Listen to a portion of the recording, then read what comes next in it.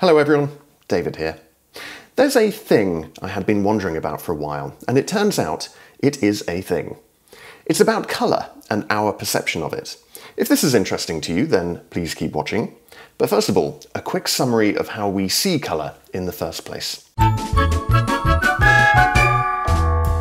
Inside our eyes, well, most of us anyway, have 4 types of cells that receive light and send information to the brain. They're called the rods, which detect the intensity of light, and 3 types of cones, which detect short, medium or long wavelengths of light, which broadly correspond to blue, green and red, respectively.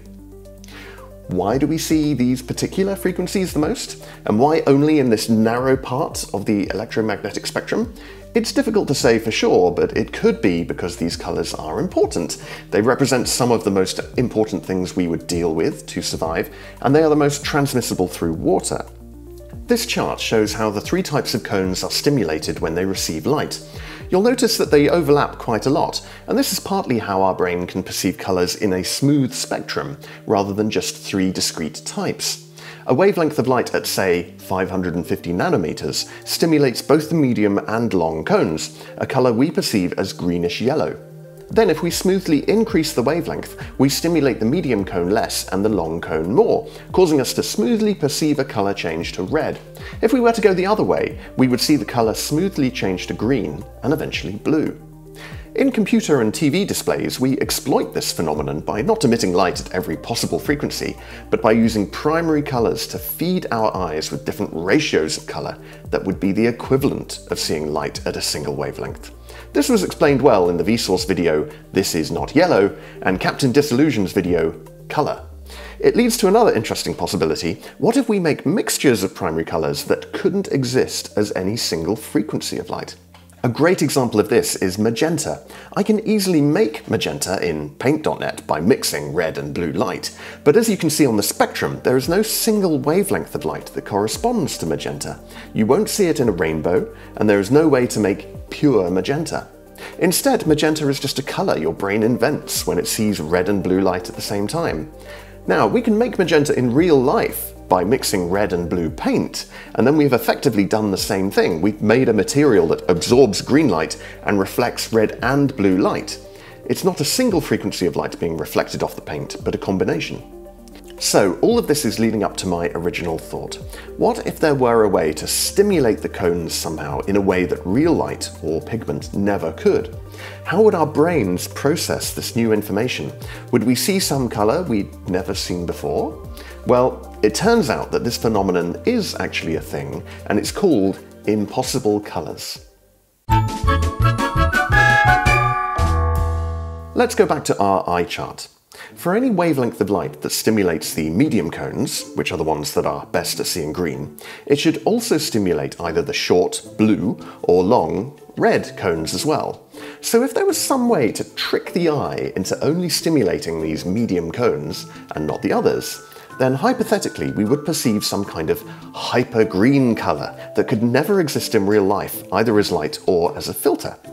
These types of colours, known as imaginary colours, can actually be useful as plots in a colour space chart, even though that would make some regions of that chart technically unobservable. For example, our hyper-green would exist in this region, just outside the horseshoe pattern of the traditional colour space chart. It's worth noting that we think our nerves actually transmit the differences between cone outputs rather than the amount of stimulation of all 3 types at once. This is called the opponent process.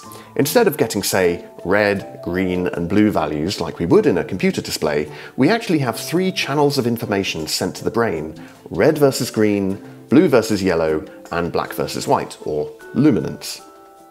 Chimerical colours, so named because presumably they are created from some impossible combination, are created from combinations of these channels that wouldn't be observed in real life.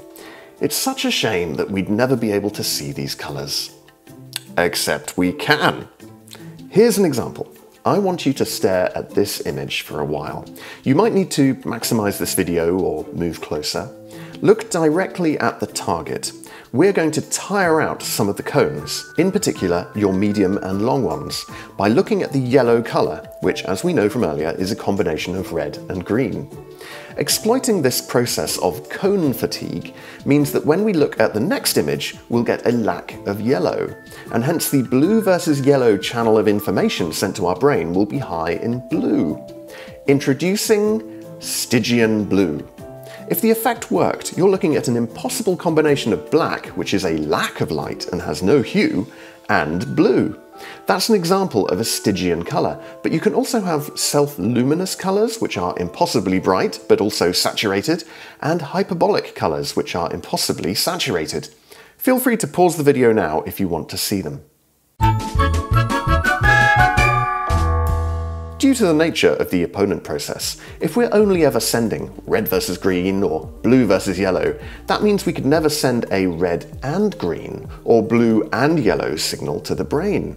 I mean, I can open paint.net and generate a bunch of red and add green, but then I see yellow.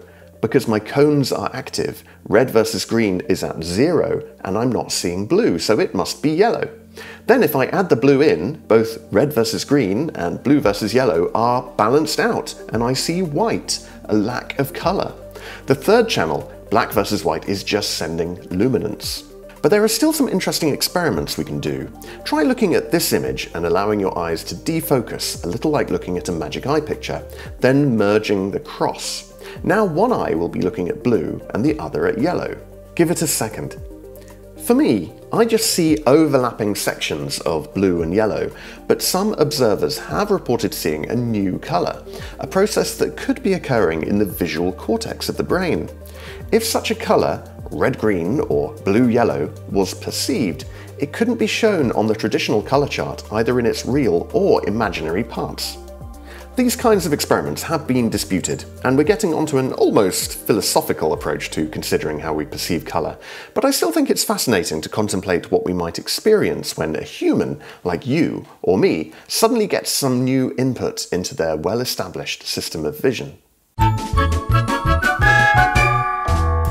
This video has been enormously educational for me to make, and I hope you got something out of it too. Mostly, I'm surprised not just that some kind of impossible colour might exist, but that there are so many types, and some readily available example images you can play with right now to reproduce them. There is a ton of good scientific material out there, so if you want to read more about it, you will be spoilt for choice. Anyway, if you found this video useful, please drop me a like, and you can help me out by subscribing to my channel too. See you next time.